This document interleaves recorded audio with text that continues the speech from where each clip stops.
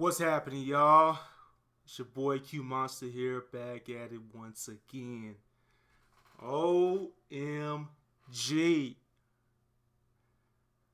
OMG. Like, bruh.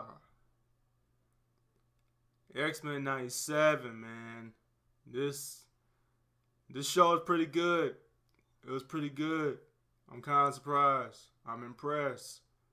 You know, I ain't not see no weird woke stuff going on in this damn show. So, I mean, they did a good job with these 2 episodes, and it's only just 2 episodes too. We got episode 1 and 2. So I checked them out both, and man, they were pretty good.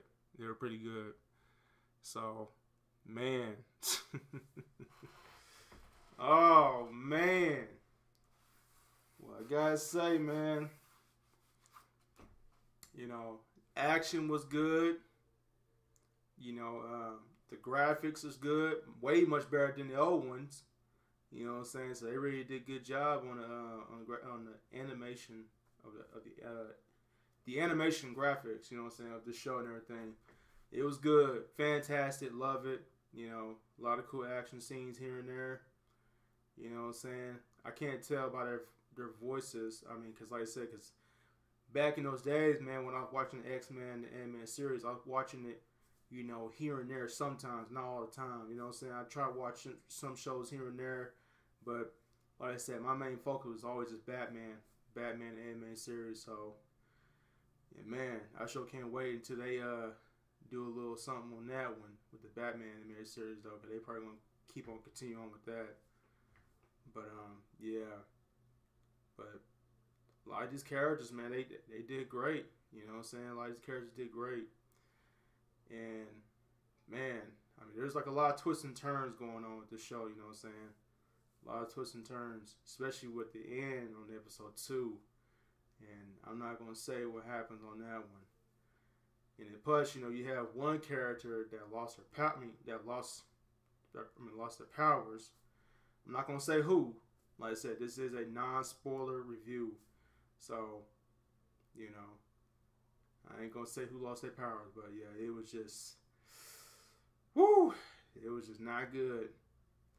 Not good at all. But, if you've seen the show, you know what I'm talking about. But, yeah, this was a pretty good show, man.